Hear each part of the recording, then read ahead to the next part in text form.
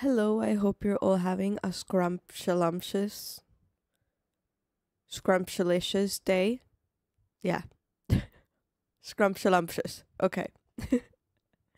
um, and welcome to my channel. Today we'll be reacting to 5 theories about what lies outside the observable universe. Every time I watch like stuff like this from space, guys, I get scared because like space is so huge. It makes me feel so small and so insignificant. Okay, but let's dive into this video. About 13.75 billion years ago, our universe as we know it today was created. Shortly thereafter, the primordial light began to shoot through the cosmos and spread throughout the entire early universe. At this time, the universe itself also expanded. However, the inflation of the universe slowed down after the first initial eruption. But since then, the rate of expansion has been steadily increasing due to the influence of increasing dark energy. In essence, the cosmos has been growing at an ever-increasing rate since its creation. Physicists and mathematicians have been studying the nature of the universe for hundreds of years, trying to solve the mysteries it contains. But there are some scientists who go one step further into the unknown by thinking about what lies beyond the boundaries of our universe. Is it possible that there is something else beyond the existence of our own universe? I mean, first of all, guys, do you believe in aliens? Comment down below if you believe in aliens, or that aliens exist. But if the space is just like infinite, like there's so many planets and so many stars, there must be some life somewhere. Like we cannot be the only ones. It would be extremely odd if we were the only ones. Other universes, worlds whose existences we can only guess at. That could well be the case. Here are 5 theories about what this something could be and what clues there are for the various theories. If you like our videos, please support us with a thumbs up, subscribe to Simply Space, and look forward to the videos that will be waiting for you in the future.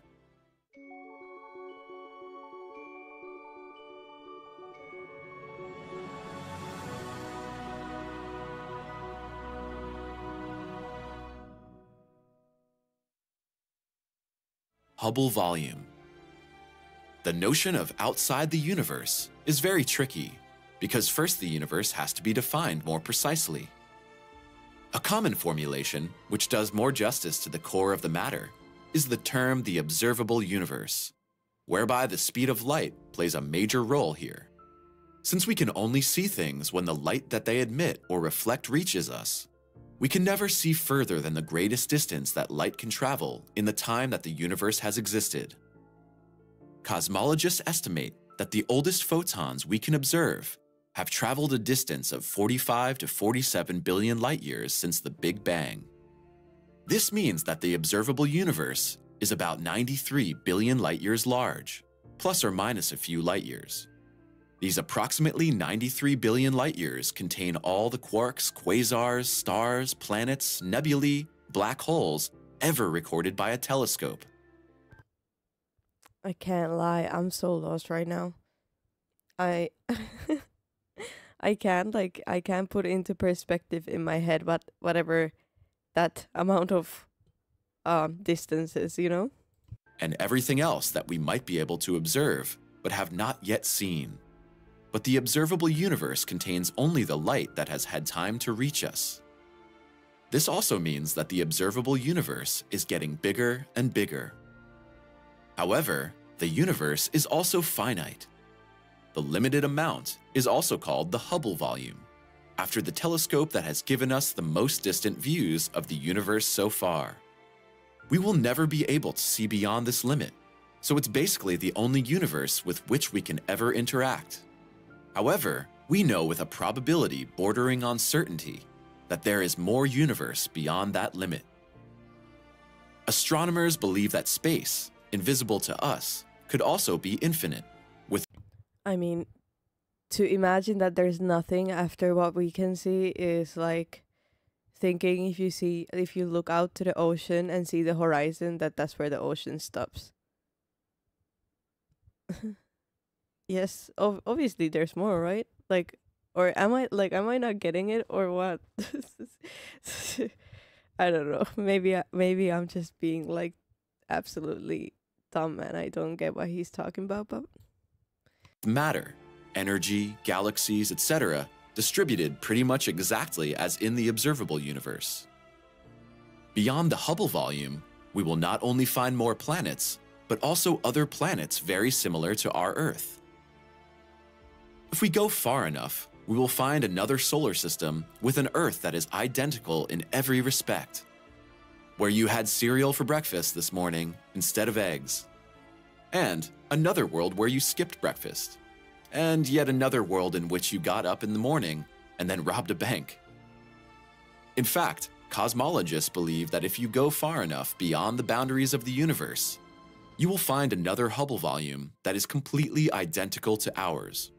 And in those other Hubble volumes, there is another version of you out there that reflects every possible action you might take. This may seem unlikely, but then again, yeah, it seems very unlikely, first of all. And second of all, like, would it be on the same time frame as like Earth? Because some people wouldn't be born if you take different. Like, if my mom, for example, didn't take the decision to go on a trip to the Republic Dominican, I wouldn't be born. So it is what it is, guys. But I'm saying that's like literally insane.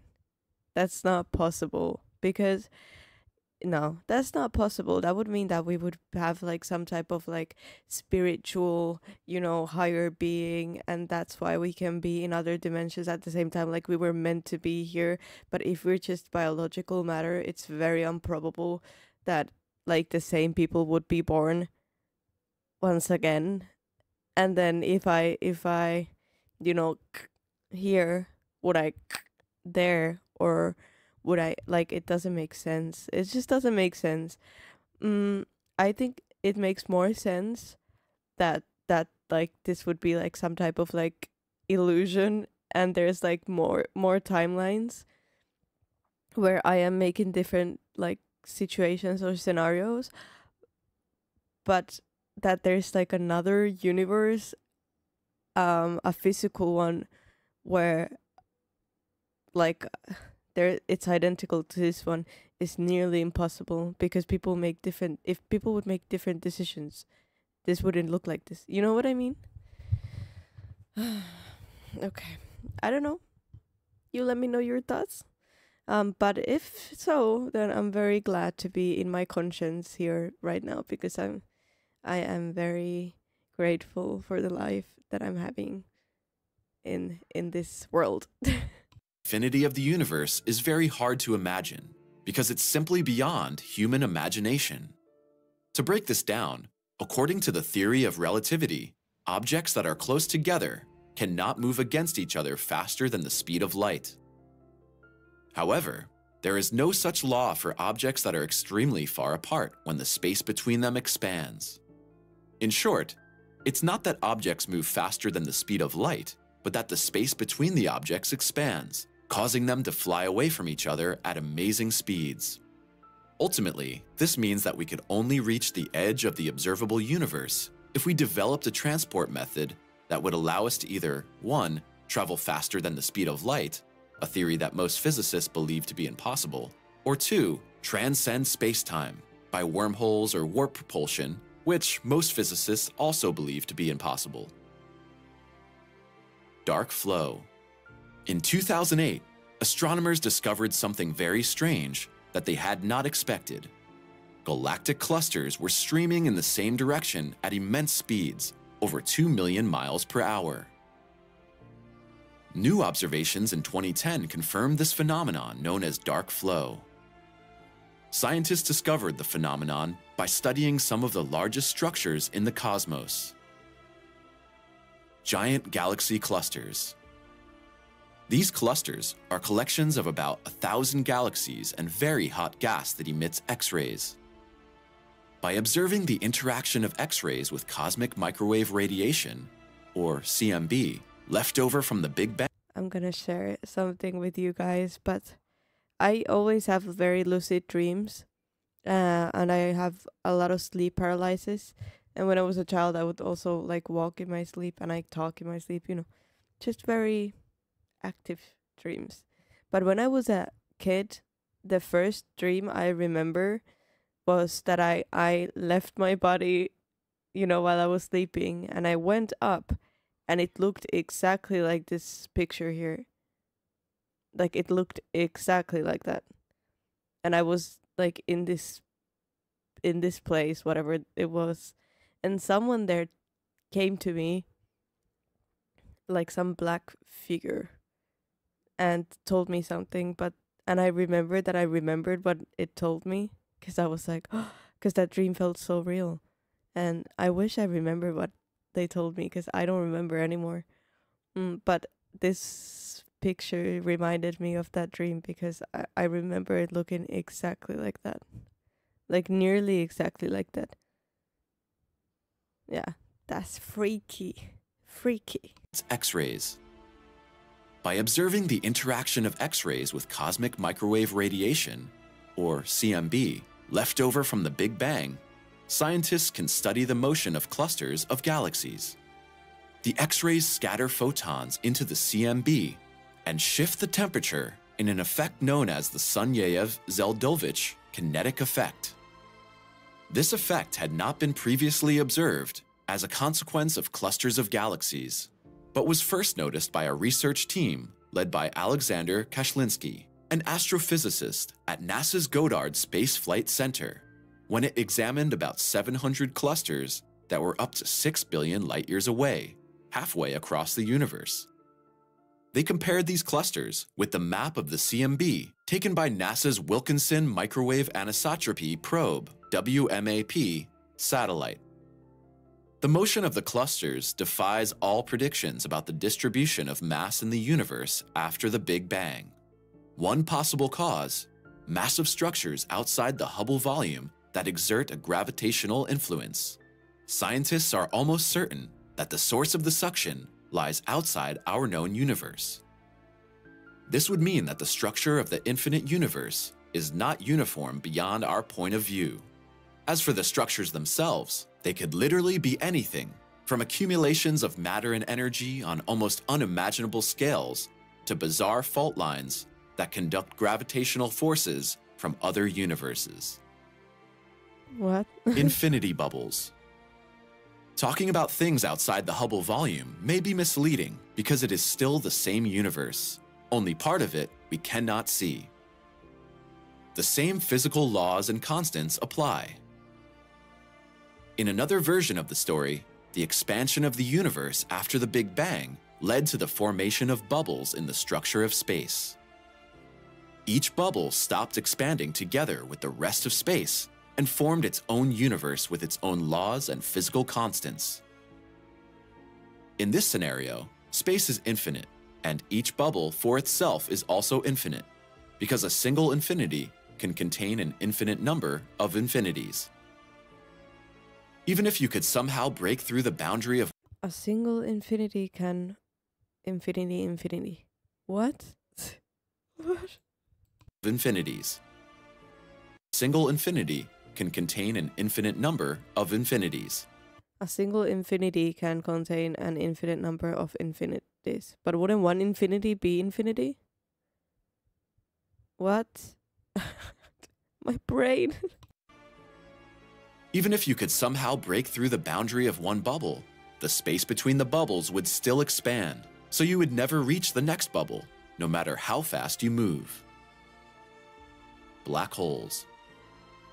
A theory proposed by physicist Lee Smolin, known as the theory of fertile universes, states that every black hole in our universe causes the creation of a new universe. Each universe will have slightly different physical laws than the previous one. In this way, Smolin suggests a kind of natural selection for universes. Since laws and physical conditions that lead to the frequent formation of black holes are also the reason for the formation of other universes, while universes that do not form black holes become extinct. The theory has since been disproved by Smolin himself and others. Infinitely many parallel universes. Most of these I just don't understand at all. I don't even know, like, I know a black hole is something that, like, probably, like, sucks everything around it into itself, but, like, where does it go from there? I don't get it. There are innumerable theories about parallel universes, but the most valid theory today involves a further development of the ideas of the string theory. This involves so-called membranes that oscillate in other directions. It would go beyond the scope of this video to go into too much detail about string or membrane theory, but the core of the theory is that the rippling membranes beyond the worlds in the 11th dimension are completely different universes, and when the ripples collide, a new universe is formed. The effects of the wave motion help to explain the observed distribution of matter in our universe. One of the strangest elements of the theory is the notion that all the gravity we experience in our universe actually enters this universe from another universe in another dimension, which explains why gravity here appears so weak compared to the other fundamental forces. What do you think? Do other unknown worlds exist outside our universe? Does infinity exist? And if so, how infinite is it really? Parallel universes, warping of matter, string theory, membranes, and black holes. Do you think this is nothing but humbug, or is there really something to it? Leave us your opinion in the comments. Let me know your opinion in the comments, yeah, but I'm not a scientist. I just feel like these were a little bit far-fetched. A little bit. Or at least some of these. I mean, well, I don't know. I have never studied anything from like this type of stuff. It would be so interesting to understand more, but at the same time I feel like I would have like an existential crisis if I knew more.